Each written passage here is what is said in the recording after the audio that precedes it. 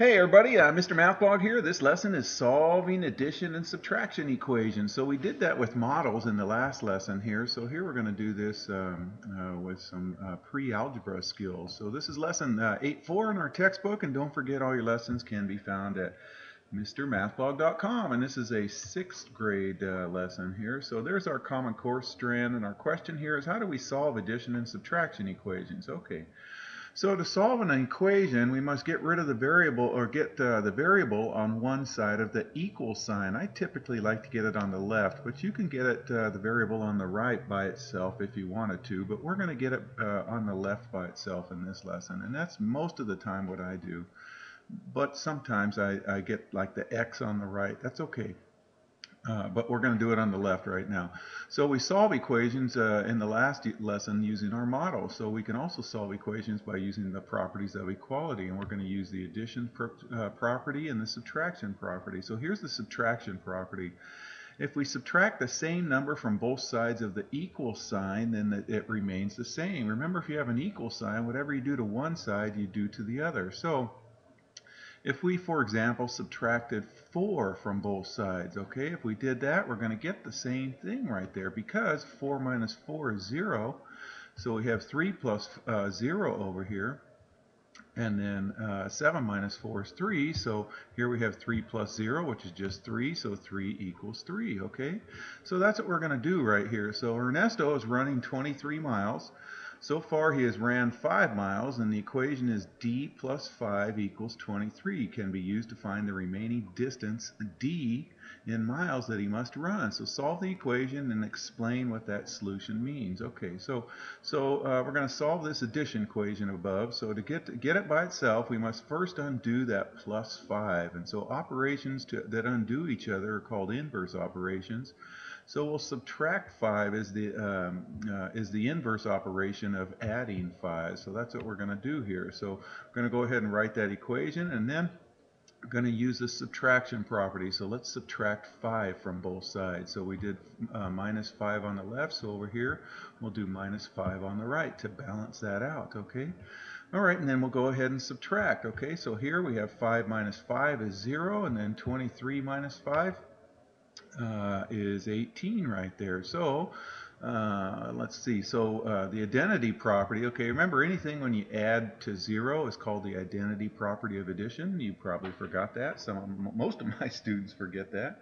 It's called the identity property of addition. Anything plus 0 just equals anything. So D goes right there, okay? All right, let's answer that question here. So, well, we're going to check the solution here. So it's always good idea to check your solution, you guys, especially if you have a little extra time.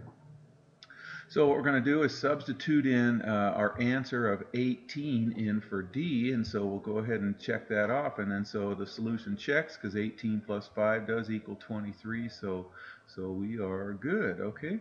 All right, so the solution means that Ernesto must run those 18 more miles. Remember, he ran 5, so he has to run 18 more. Explain how we know what number to subtract from both sides of the equation. Well, we subtract the number that's being added to the variable, okay?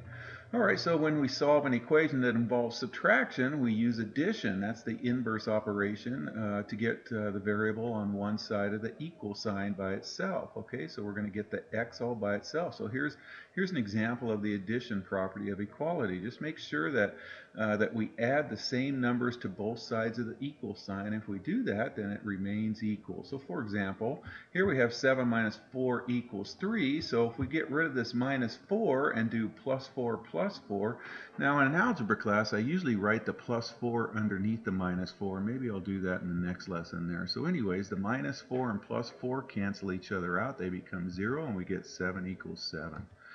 Okay, so let's try one of those. While baking some cookies, Carla pours 5/8 of a cup of milk from a carton.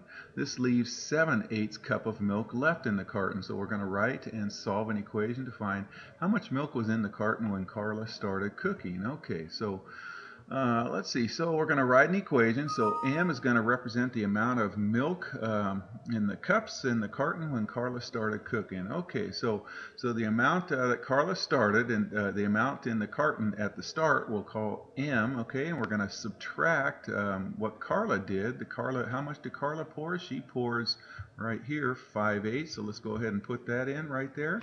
Okay, and then that's going to equal the amount left. Okay, the amount left at the carton, which is that 7/8 up there. Okay, so let's go ahead and solve that. So 5/8 is subtracted from m. So to get rid of the minus 5/8, we're going to add 5/8 to both sides to undo that subtraction. Okay.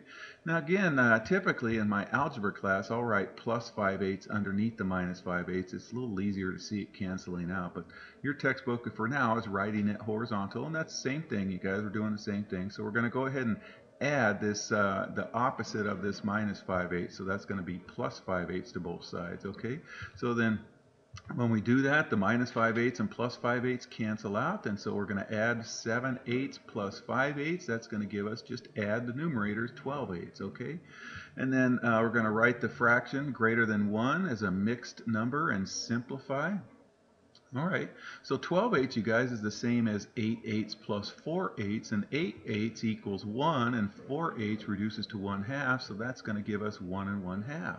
Okay, so Carla, so there's going to be 1 1/2 cups of milk in the carton before she started cooking right there.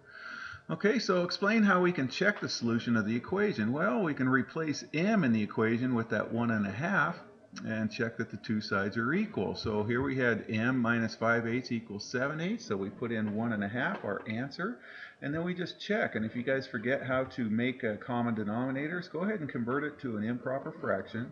Okay, and then we want to change this to eighths, so we'll multiply this by 1, but our 1 is going to be 4/4. So then we get 3 times 4 is 12, 2 times 4 is 8, and now we have a common denominator, and 12/8 minus 5/8 is 7/8. It does check out. All right, you guys, I hope that makes sense, and take care. I hope you're having a great year.